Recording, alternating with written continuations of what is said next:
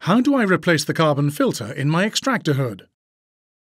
If your extractor hood uses a recirculation kit, the carbon filter will need to be changed periodically. The frequency depends on how often the hood is used, but on average, check it every 6 months.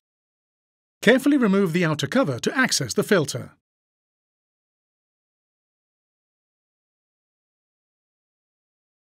You will see 2 small screws which hold the cover in position.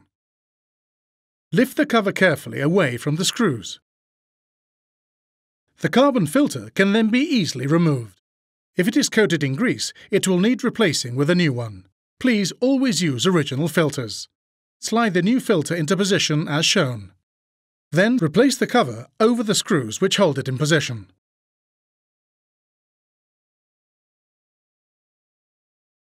Finally, ensure the cover engages and is securely held in place by the screws. Please check and follow these steps.